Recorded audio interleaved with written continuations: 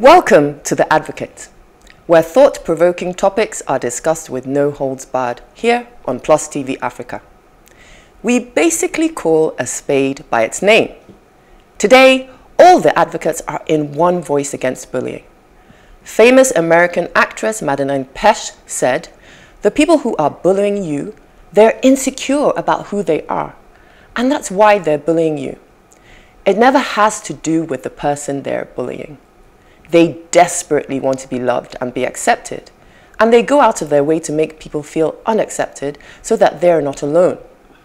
I am talking about the duty of care within the educational system. Helen focuses on the responsibilities of parents, schools, and the government. Elijah is looking at correcting a failed system through the educational environment. Eniton is asking if the child has any rights, and Tolu is calling for home training and social security of the children. Sit back, and after this break, we'll be here to dissect it all. Stay with us. Bullying and the duty of care within the education system.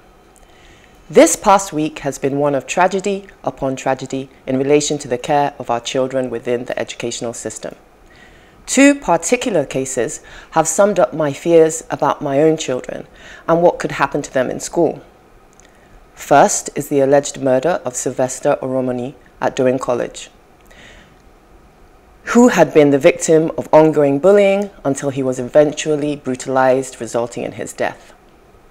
The second of a school which supposedly carries out inclusive education, yet keeps its special needs students in a separate room, using actual physical restraints and electroshock treatment on them. These are just two cases, and what we know must be many more. Having two children, one a boy who looks mixed race, has a gentle and kind spirit, as well as a daughter with Down syndrome, I worry about the possibility of them being bullied. At home, I do my part to teach my son to stand up for himself and always to inform his teacher or grown-up in school if any incident happens, and most importantly, to always tell me. That if anyone threatens him, if he speaks up, that still he should immediately tell a member of staff at school and me as soon as he gets home, even if they threaten him, his sister, or myself with physical harm. With a daughter who has learning delays, it is harder to do. We play scenarios and teach her to shout, run, and defend herself. But the comprehension for something like this just isn't there yet. So I do the work at home. But what happens at school? When we hand over our precious ones, the school is responsible for them at all times during those school hours. If something happens, there should be immediate protocols to follow. But who is monitoring and regulating the schools? Honestly, if private schools are left to regulate themselves as they currently are, there is very little hope of anything changing. If government are not willing to regulate fees exploitation, something I believe is a lot easier to tackle, why would they regulate duty of care protocols? I especially worry for my special needs daughter because students with disabilities are 2 to 3 times more likely to be bullied and up to 6 times more likely to experience physical violence than their neurotypical peers. Children with learning disabilities are 2.5 times more likely to suffer sexual abuse and sexually based violence than their peers without learning disabilities. In my eye, it is past time of talking.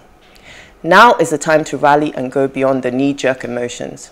We must push our elected officials and those in government to tighten existing laws and create better ones to tackle regulation, as our children are not safe in schools.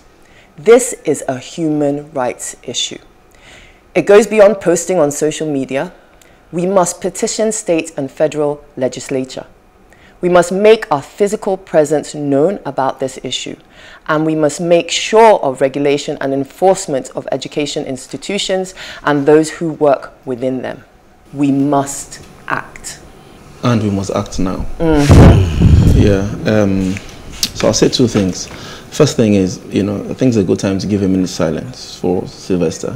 Because if you think about it, second is throughout history, there have been people who have started a revolution. Think about Rosa Parks. They said no. Think about Martin Luther King, right? think about George Floyd. Okay. And I think Sylvester was just our George Floyd. You know, this issue didn't start today. It didn't start last week. You know, but at some point, one person would say no. Unfortunately, Sylvester had to give his life for it. But I think this is the time that the revolution starts. And it begins with me and you, you know.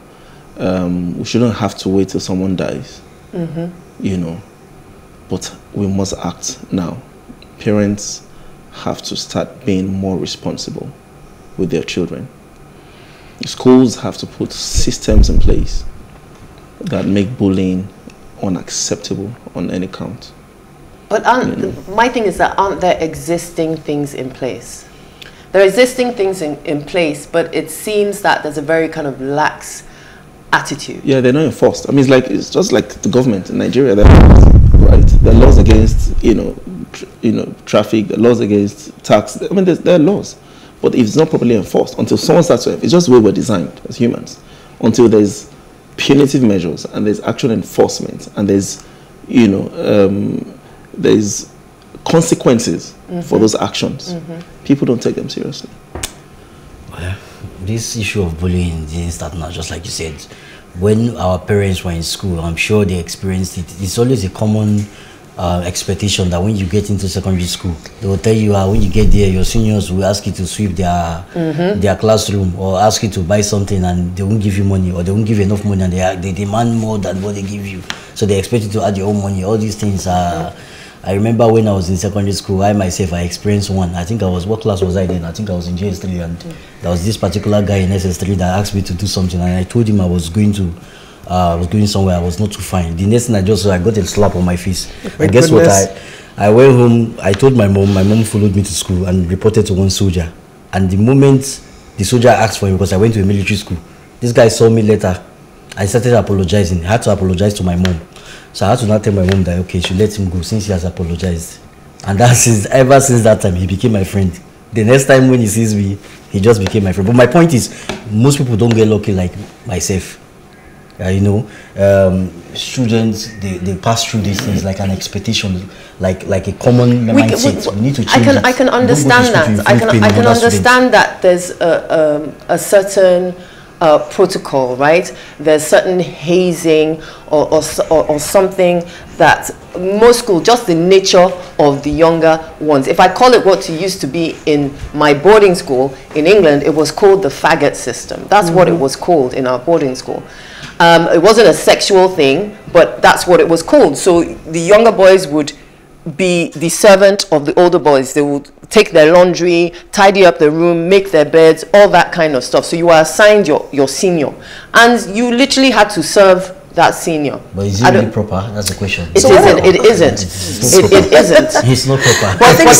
But it seems like a natural thing that happens. My issue is that it isn't Lord of the Flies, because they're not abandoned alone on some desert island.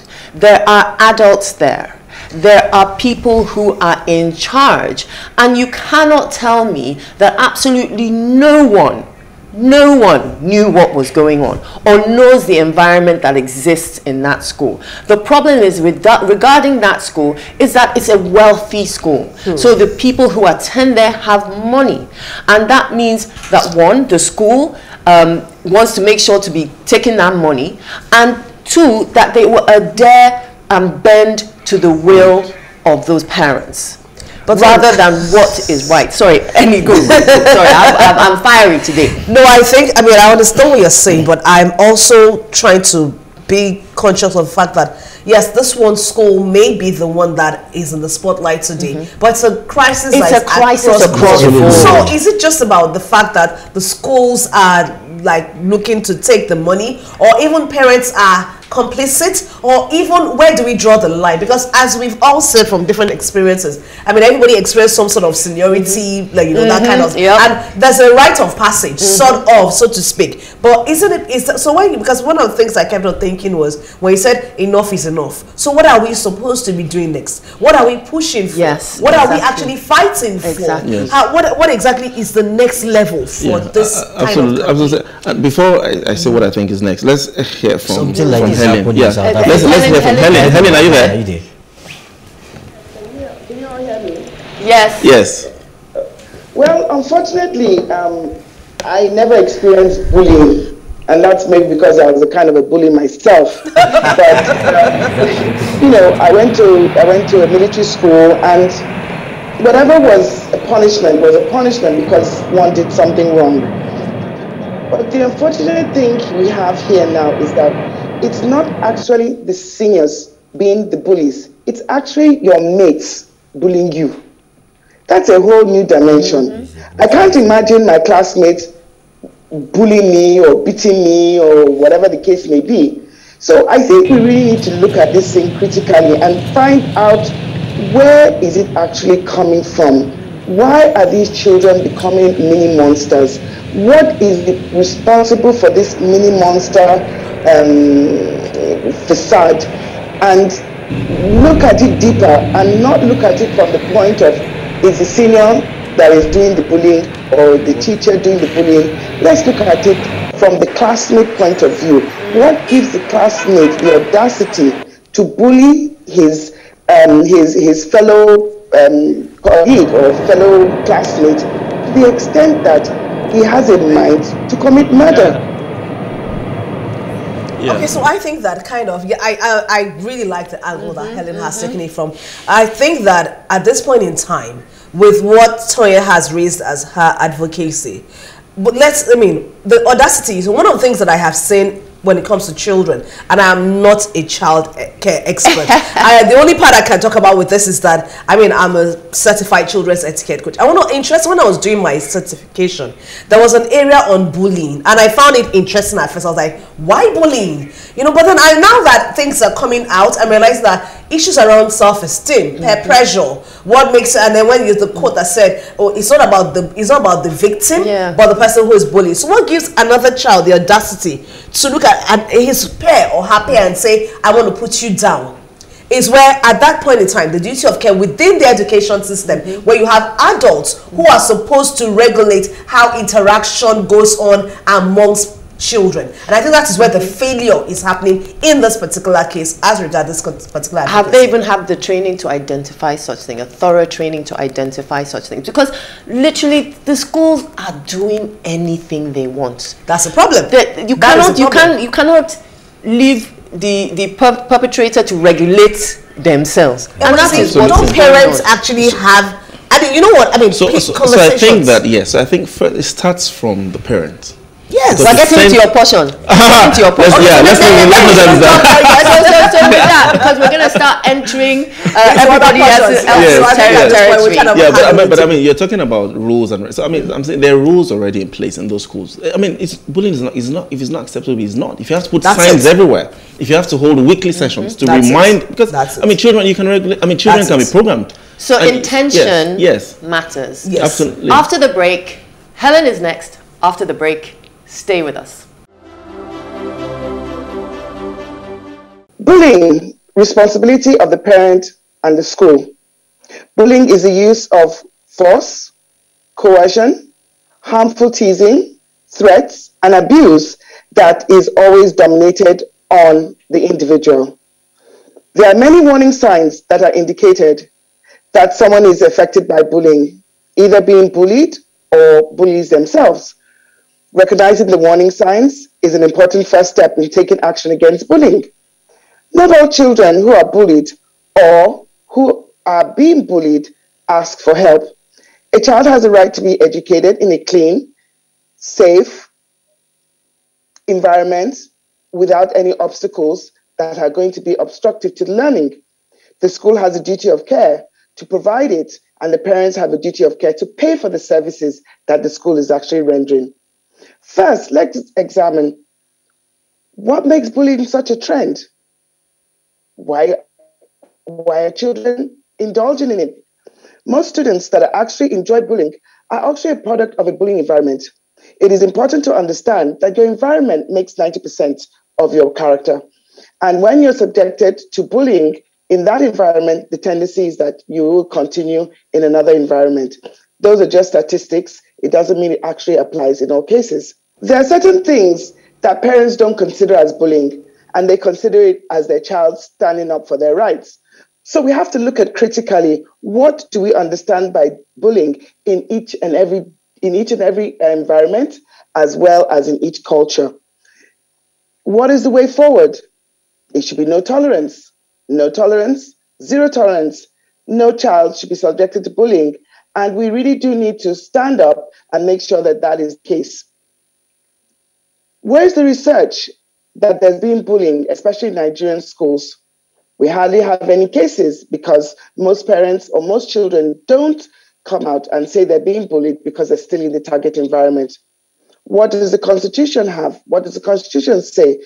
And it is clear that the Constitution says that a child has the right to be educated, and that education should be quality education. But however, our public schools and federal schools have let us down. We are seeking respite in private schools. The act of collecting school fees, acceptance fees, and all ridiculous penalties have driven the issue of no accountability of private schools to the government. We can't do it alone, definitely, but we can do it together.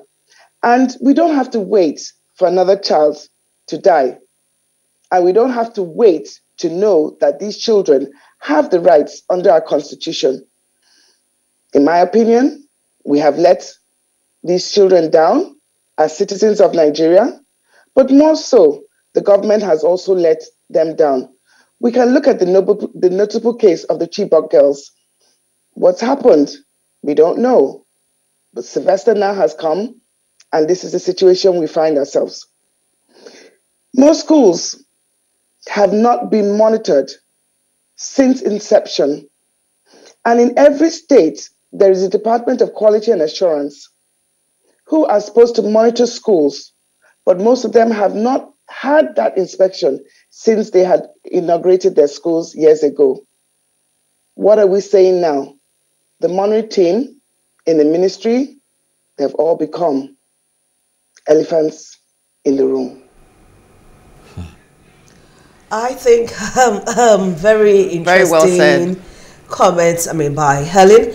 But I really think that one of the things that's going on here is a case of when you build high walls and fences to protect yourself against intruders, and then you don't care about what is the actual cost, and eventually your walls get climbed upon by those people outside you. I remember many years ago, while doing a lot of advocacy around issues in Lagos State, and I went to the office of the then Attorney General, and he said one thing, said that he's very, very worried. This was almost about what's going to happen in Lagos over the next couple of years. And because those things are, so what is happening here, which is what Helen is pointing out, we have had all those schools. We've all left the public school system because we felt they were not good enough. But many times there have been clarion cries from different angles for all of us to actually put an eye and ask questions as to what exactly is going on in there. Who's advocating for teacher training? Who's pushing for standards? And so now the private schools that we all ran to and paid through our nostrils and felt that they were good are now letting us down. So maybe really, as Helen's advocacy says, responsibility of parents and schools. Beyond parents who have children in schools, responsibility of adults to say, we want the education system to actually be looked into. We want to call on the Ministry of Education across all the states. What are the standards? What are the monitoring boards? And like when Helen said about evaluation, monitoring and evaluation, I think that, I may have a slight, I don't know, because I have worked in the education space for a bit, and interestingly, yes, it does go oily after a while, but they do come to the schools. And one of the challenges that school owners have is that, of course, when they finally come, there's a lot of their other requests that come into play. And so you literally can do the Nigerian angle and get away with some things. Exactly. Which is what I was going to say. Again. Yeah, that someone needs to monitor the monitor. That's another dimension. Unfortunately, someone needs to monitor the monitor. Exactly. Because if you think you don't about think it can cause direct death, but indirectly it causes death. Because somebody is not doing if you what actually think he or about she ought it, to right? do. The truth is, like I said, there are laws in place. There are rules. If you look at the system, there's actually a system in place. There Who is. is enforcing it? And then who is making sure that the enforcer is enforcing it? True. So it's levels and levels of irresponsibility and indiscipline and corruption that is just... We need to enforce the enforcer to enforce the rule. Absolutely. Yeah. So what is our solution? We know we have to regulate. We know we have to monitor. How? I think like, because me, I'm ready with placard to start bombarding. I think we need to start. But really, I don't know how much that is going to do. No, you see, we need to start holding accountable. So we need, first and foremost, there's the need for research. What is supposed to obtain? Who's responsible for what? Then there's now need to ask, okay, where does the buck stop? And then when you now start going, okay, say what? Look, you know that in any system in a society, you have the 3 tiers of government, you have the media, you have civil society. And the reality is that those last 2 arms, the informal arms of government, the media and civil society, are fairly society. Because at the end of the day, you need galvanized movements. If they're going to have chaos, they're going to have riots, and then the government comes back again to say we're keeping the peace. So you're going to have to say, okay, so this is where it is. What are the things that they're supposed to enforce? And how do we ensure that this goes on? Because it has to happen. We have to start making demands. We've said that we have to start demanding for accountability, right? I believe in process as well. Once you're, so that's how it starts. It starts as an echo. If you know it, it's a resounding, explosion that they can't stop but be accountable to. So I kind of see it 3 ways, and I think Helen, you kind of touched on these things. One is the actual physical movement, right? Yes. 2 is that you actually have to come up with sincere regulation. Yes. Something that actually works. And I was on a podcast with our fellow advocate Kunle and Helen a couple of days ago, and Kunle made a great point in that there are laws that exist, but they're so vague. To uphold the rights of a child. What does that mean? What are the human rights of it? It's so vague that it's just left to a wide amount of interpretation. So we also need the lawmakers to go back and actually make laws that are enforceable before you can even enforce. Very clear. Yes, Helen, would you want to give a last word before? Yeah. My thoughts really is the fact that how do I put this that it doesn't sound funny? Just say it. We really, at this point, really need to have a physical action. We've been having actions against government this, government didn't do that. Nobody has really come out and stood the ground for education. We need to come out, at least maybe go to the governor in a group and let him know that we are tired of our children. When I was in school, if you were in a private school, that means that you were so dull that you could not pass any federal school. Exactly. True that. That was where we were. Now, private schools, whether you pass or you don't, you're in there. We need to go back. We really need to go back. And my personal opinion is that let us, for the first time ever, come together, march to the government office or Ministry of Education, if not for anything, for the children who have died, for the children who have died, and go there and let them know our hearts. And then we leave it like that. And then we continue on the Bunsen burner and pushing like we're doing as it is now. Absolutely agree with you, Helen. Absolutely agree with you. Thank you very much for that, Helen. So we have Elijah up, and it's a very, very interesting topic. So please stay with us after the break.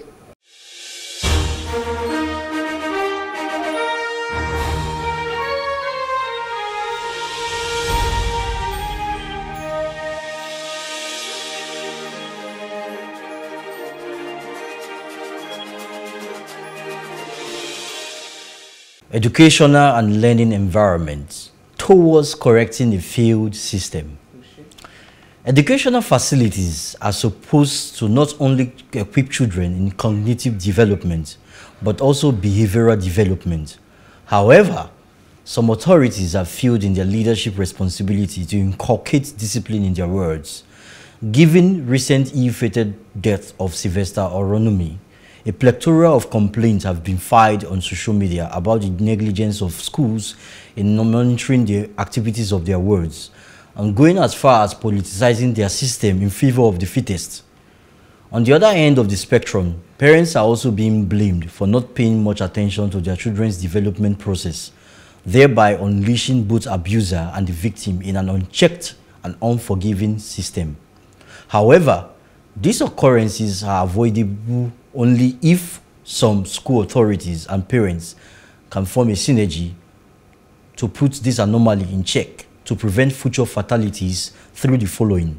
The Parents-Teacher Association is an essential part of the learning process of a child, so it must not be eliminated. Unusual behaviors from students or pupils must be duly reported and addressed. Boarding school facilities must be structured with an intent to curb bullying and unacceptable behaviors. There must be school disciplinary and correctional committee for bullies and victims. Parents should not be negligent to their children or ward. If these steps are put in place, the school system will be less of a torture zone and more of a learning and development environment. Let's ponder on these words by Katkura, a world-class author and chef. Bullying is killing our kids. Being different is killing our kids. And the kids who are bullying are dying inside. We have to save our kids, whether they are bullied or they are bullying. They are all in pain. Let us save our children from the menace of bullying. Rest in peace, Sylvester Oronomi and other victims of this evil. Yeah. I mean, it sounds nice when you say that both children are in pain. Unfortunately, only one set of children are dying, you know, more often than not. So I understand the empathy and the understanding for the child that is bullying the perpetrator, because most times, like we've said, the environment, like Helen said, has 90% to do with, you know, child's development or formation, you know, character, you know, formation. I understand that. However, we must also understand that more often than not, while that child is, you know, has issues, is the child that is being bullied that gets the wrong end of the stick more often than not. That's a child that turns out sometimes a bigger bully because they need to fight back. Sometimes that's a child that turns up timid for the rest of their lives. Or dead. Or dead in some cases. Well, there's a case of the girl in the US, 12-year-old with autism, who committed suicide as a result of ongoing bullying. Yeah. She was being bullied so bad that she took her own life at the age of 12. Imagine that. What about the one that happened some months back in South Africa? A student killed herself because of bullying too. I don't know that you follow that news. That was some months back in South Africa. You see? See, I kind of think that, I mean, yes, I might try to take a slight outlier position, especially to Tolu's stance as to, yes, the bullied actually suffers some more.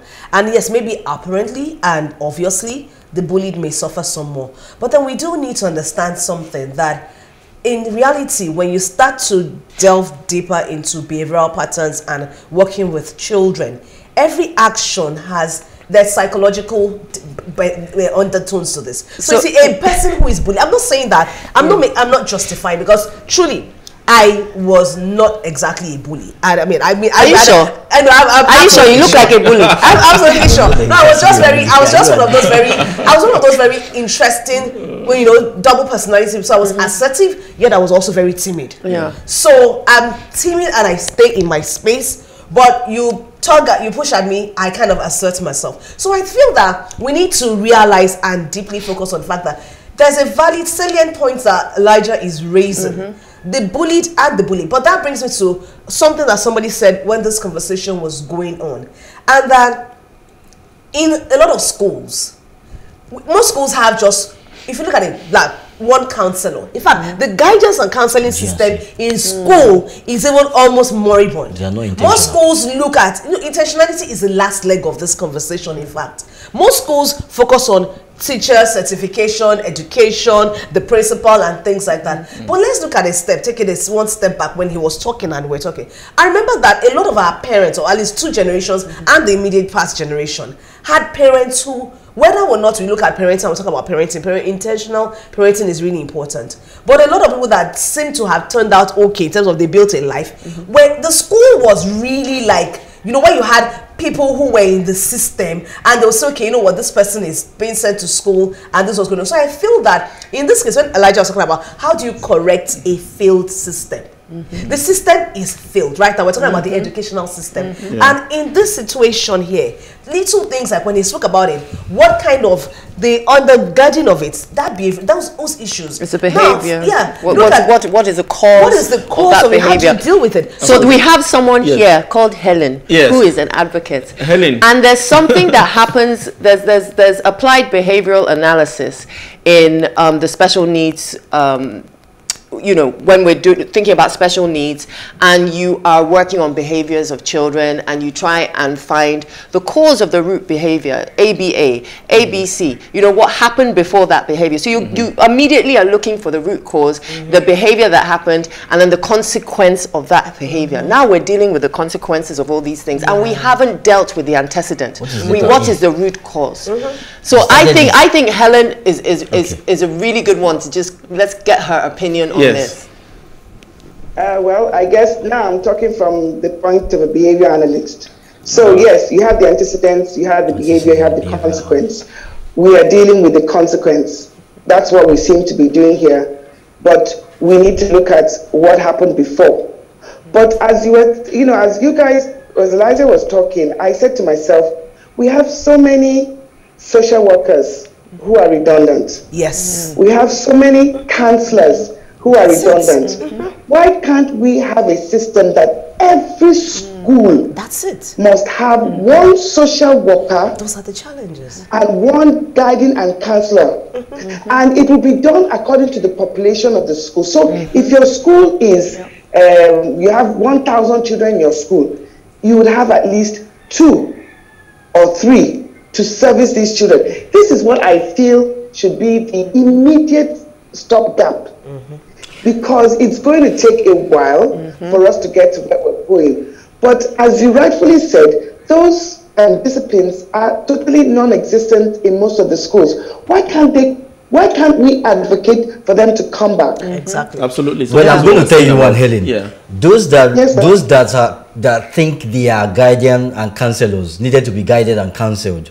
Those that teach needed to be taught. When I was in secondary school, I told you I went to a military school. That's why we had the soldiers to instill discipline in us and sometimes punish us via the normal military means, even lock you up in that room if need be. We had guidance and counseling. Most of the G&C were mostly women, matured women. When I mean mature, I'm not talking of young teachers, I mean women in their 50s. So when you meet them like mommies, they will sit down with you like my son or my daughter, they will advise you. When I was in GS3, having passed through some nasty nonsense in school, when I got to SS1, SS2, and eventually I became a prefect, I remember I had meetings with other prefects like myself. We said that this our regime will be different. We are not going to punish junior students. GS1 to GS3, we feel they are too small. We don't punish them. If you do wrong from SS1 to SS2, you'll be punished. So that idea of asking, hey, you come and sweep our class, we don't do that. In fact, if any of our classmates does that, they don't like us for that. But others said before us did it. Now, why is your own case different? You say no, ours will be different. We like discipline, but not to beat or punish innocent children. That's what I was thinking. Yeah, so I understand that, because sometimes, again, unless you can empathize with what someone is going through, no matter how many degrees or certifications you have, sometimes it's just education. Sometimes all you need is just empathy. Being able to understand what this person has been through. I mean, for a long time I was a bully. For natural reasons. I have 4 older brothers. Right? I was bullied all my life, more or less. But not so is the hurtful teasing. Did you say you were? But they knew, well, not like all my life. Where? Thank God that, yeah. Exactly. At my age, I'm still bullied by my older brothers because they're way older than me. So you get those things, still bully you. But what it does for you sometimes is toughens you up. Right, but in some other cases, the negative, consequences of that, and you have to now personally check yourself and see the tendencies that you have, And then, like you said, go to the root cause and say, where did this thing come from? And then start to address those things. Well, thank you very much, everyone. The question of the child rights plagues a lot of Nigerians. Editon breaks it down after the break. Okay, so my question today is, does the child have any rights? And obviously, it's clear that I have a passion for children in a very funny way that is different from a lot of people here. But I will start with what the UNICEF website has to say. Your child has a right to a safe, nurturing school environment that respects their dignity.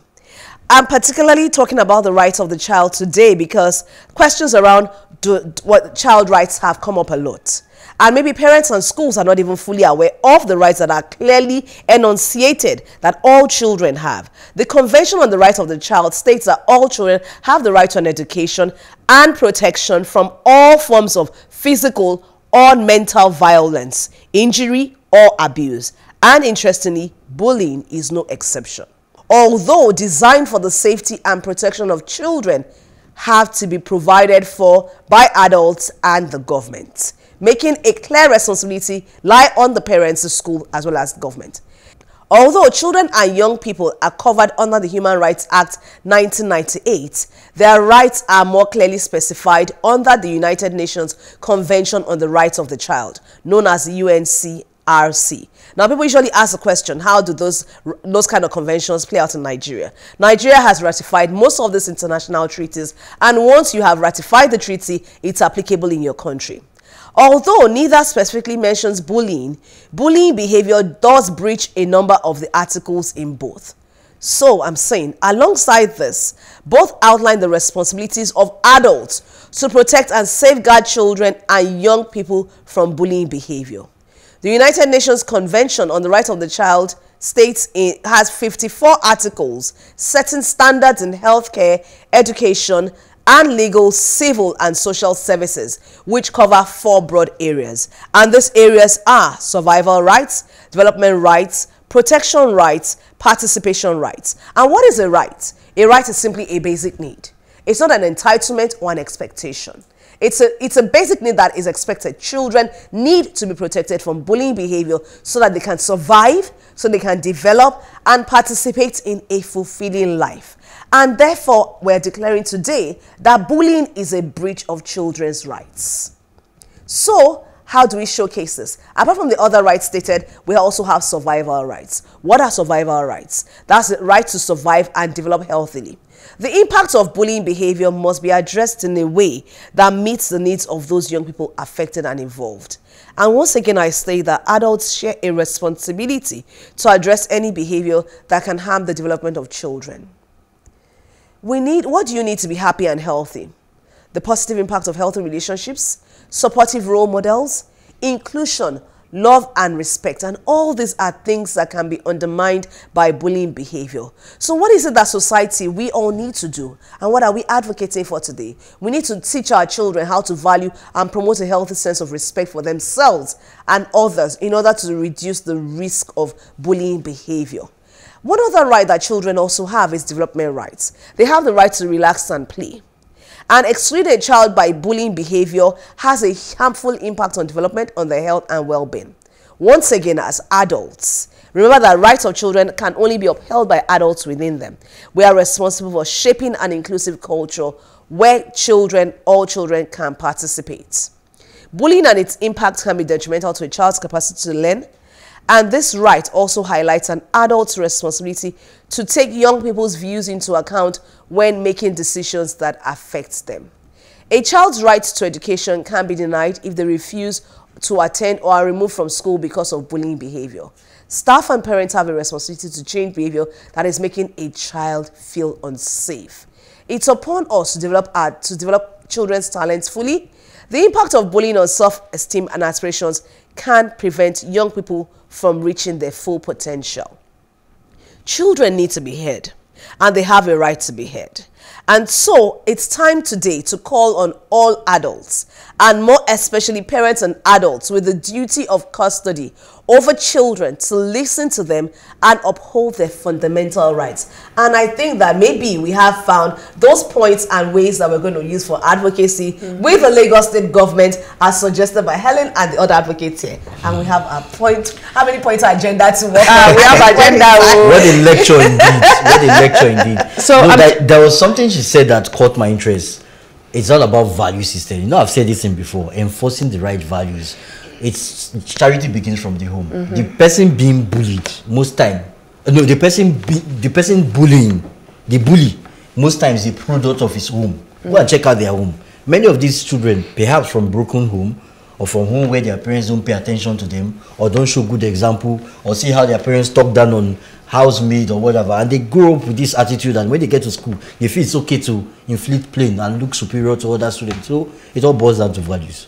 We have to be careful about what we do around our children.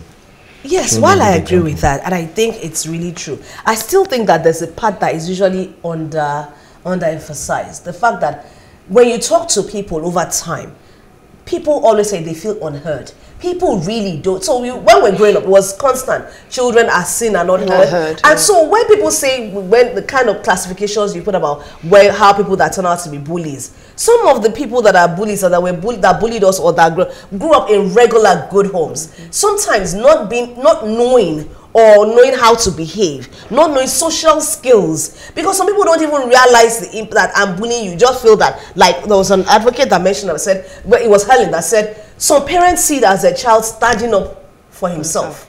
And then so the education, the reorientation is deep, really. And I'm glad there's a behavioral analyst over here. Behavior is important. It's deep. So the thing about rights that you've said, I mean, what caught my attention is the fact that if Nigeria has ratified these rights, then why aren't we enforcing them? So look, the fact that policemen can go into a school and with live ammunition and just start shooting students. Yeah. So I mean, that's all we need to say. Rights are trampled on this part of the world. So at some point, we need to start advocating for people's rights to be upheld. Do you see? Because if you just go by just the rights that humans have, you know, that alone would set a lot of boundaries and a lot of, you know, standards in place. All right, Helen, I'm sure. I would just bring it to your notice that, do you know that there is actually a psychometric test that is used in the UK currently to determine the bully and the bullier? Wow. Please, we need it. Yes. I'd like to see the link. I remember when I was trying to, there's a particular school in GRA that is quite known for the students being bullies.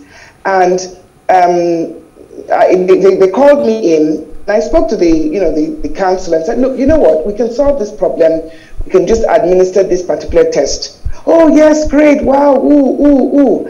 And within the next time, oh, we don't think we should administer it. It's very sensitive at the moment, blah, blah, blah, and this and that. So that died. And it died because the parents were not ready to accept. If the results came out, if my child is the bullier, how am I going to take it? They were not looking at it from the point of, this can help your system. And you know, the problem is that, I'm not saying that schools are not doing the right thing. Some of them are really doing wonderful things.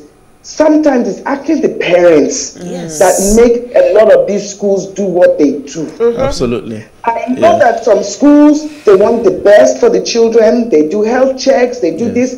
These are the same parents in their school that will go and petition them for doing the right thing for their children. So I know that this whole Sylvester thing has become a very, very big issue. But what I also don't want us to do is, I don't want us to lump all the schools in the same category that we're lumping Dowen College, because there are some schools that are actually doing a lot. Oh yeah, absolutely agree with you. You know, I think there's something that we can do in terms of, you know, when we're petitioning, when we're going forward, it has to take parents' involvement, school involvement, government involvement. But Helen's hit something where if we can identify the schools that are doing it right, we can learn from how they're doing it right and apply it on a wider, across board. So if there are people already in this space doing it right, then let's learn from them. Which is what, I was going to say about Helen, that is that thing they say about "He who pays the piper dictates the tune." That's it. So until schools are ready to say no, we do not accept this kind of behavior. Exactly. Please take your children away. Exactly. Until schools are able to make that stand. That's it. This thing will not stop. That's it. So you have to look beyond the school fees, right, and say that this is our standard. They are profit oriented. No, so things are not going to change if the educational system, the owners of the system, say no. And then that also now brings to the fact that, okay, how do you actually diversify your offering in such a way that parents don't hold you to ransom when they take their children? How do you push the educational system? Anyway, Tolu wraps the conversation up after the break.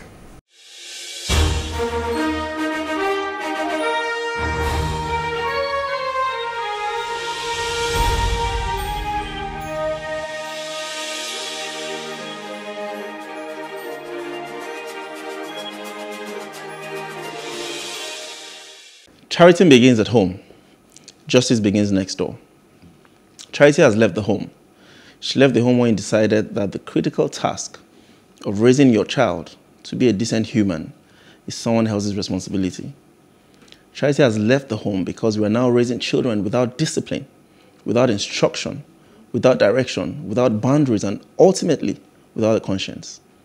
Charity left the home the day you chose that meeting, that appointment, that event, that friend, that seemingly urgent deadline over your child. And on that day, you excused bad behavior for, oh, he's just a child. Oh, yes, he is a child. And yes, badly behaved children become badly behaved adults. Badly behaved parents, listen, badly behaved children, more often than not, are the ones who become criminals, drug addicts, rapists, and murderers. So think about it next time you make an excuse for that child and say, oh, he's just a child. Child-on-child crime and abuse has skyrocketed over the past 20 years to as much as half the percentage of adult crime. Let me put that in context for you. For every 2 adults, there's a criminal, there is 1 juvenile child. I shudder at where that statistic will be in another 20 years if we do not take drastic actions starting today. I can still hear my parents' words as early as I remember saying, remember the son of whom you are. That phrase, as simple as it was, carried weight. It carried weight because they were not just referring to themselves as parents. By saying those words, they were opening a whole vista of instruction, discipline, direction, and yes, home training. I mean, it's called home training for a reason. Many parents today look at their children in the eye. Many parents today cannot look at their children in the eye and say, remember the child of who you are, because there is nothing to remember. They haven't done the hard work. Many children today are bad boys and bad girls and are celebrated for it. We must start to reprogram our kids to respect plain old decency in a world where good, bad, moral, and immoral have been heavily subjectivized. Without taking the responsibility away from schools, the task of raising a decent human is the primary responsibility of the parent. I repeat, the critical task of raising a decent and responsible human is the primary responsibility of the parent, because if you don't raise your children right, somebody else will. In some cases, that's a warden in a prison facility or other inmates. Social security is what I advocate for. Criminal negligence must be truly criminalized. Parents must be held fully responsible for neglecting their roles. And let's bring charity back home. At that point, just drop the mic and walk. I don't know. I really think that what you have said is so true. You've hit the nail on the head. And the question that comes to mind immediately is that, where did we get it wrong? What is happening in the home? Where did it all go wrong? awry? At what and point? And I really think that maybe when we look at it, when you see the situation, is when the crush, the desire for the finer things of life, and how I don't want my children to suffer the way I suffered, and how I want to give them a good life, all that started becoming the norm. But because when you talk to some parents and you're trying to tell them that, oh, this doesn't make sense, or this shouldn't have done, I look at you like, what are you talking about? I remember, there was a time when I was in a lot of etiquette classes, and at some point, when every time we say we always get that sense of, oh, really? Do they really need it? Okay, maybe they need to learn how to use their fork and knife. And I'm thinking, do you think that etiquette about fork and knife alone? Really, we're talking about behavior, social skills. And so, do the parents even think it's that important? Yeah. So let me tell you something. So I left Nigeria at 6 years old. I went to boarding school at the age of 6 to the age of 18. My parents never relocated. They were here. I can tell you every day of boarding school, my father was in my head. He had done that work. That's At 6 years old. At 6 years old. That's it. To this day, the man is still inside my head. So it's really important in those initial, we call it the early intervention years in the special needs community, those first 6 years, especially those first 2 to 3, that you really impress the values on children, because that is the time the brain is the most spongiest to understand, to absorb, and to be able to become part of their DNA. So it's really, really important that parents clue into this. You cannot leave your child for the nanny. Yes, absolutely. Elijah. What I'm going to say is, I was just thinking about something. You call it Rema. It came to my mind. There are two things here. Parents should think about the future of their children. What kind of child do you want what kind of adult do you want your child to grow into?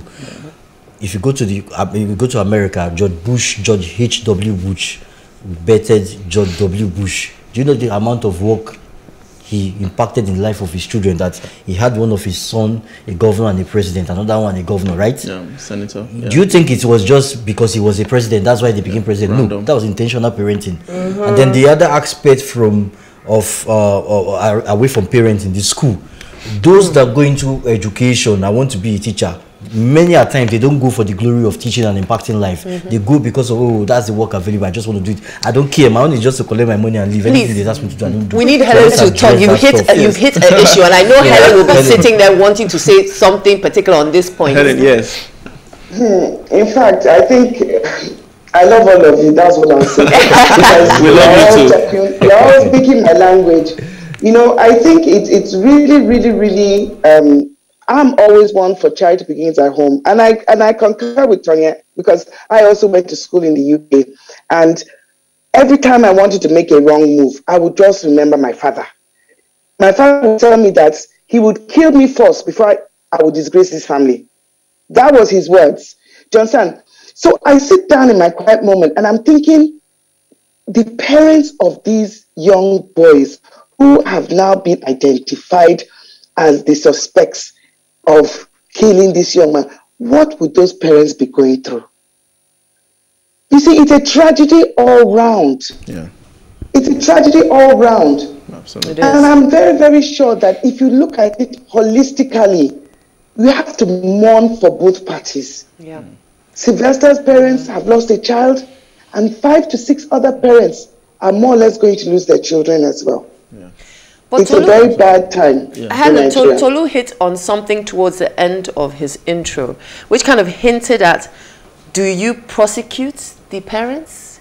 Like, I kind of got that thing in terms of this, the ramifications for the parents. Like social security abroad. You know, I mean, if you're badly behaved parents, they take your children from you. Well, in Nigeria, that might be in Nigeria that might be a bit of a relief for them. Like, just take them. But I mean, no, I don't think seriously, we should probably have those kind of things in place. So, I think this is a good time to have a moment of silence for, the dearly departed children over, the last couple of years or whenever that's, have been victims of, bullying or physical abuse.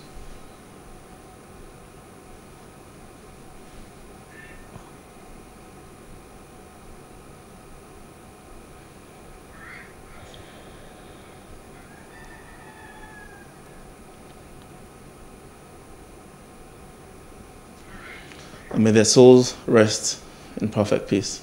Amen. Well, time is never a friend on this program. However, the advocacy continues on our social media platforms on Facebook, PlusTV Africa, #TheAdvocateNG, and on Instagram @PlusTV Africa, #TheAdvocateNG. To catch up with previous broadcasts, go to plustvafrica.com/TheAdvocateNG. Don't forget to subscribe to our YouTube channel, PlusTV Africa. Like Catherine Jenkins said, Children should be able to live a life free from bullying and harassment. And it's time that we all took a stand against this. Till next week, same time, on this same station. Let's keep advocating for a better society. Yes, Bye. indeed.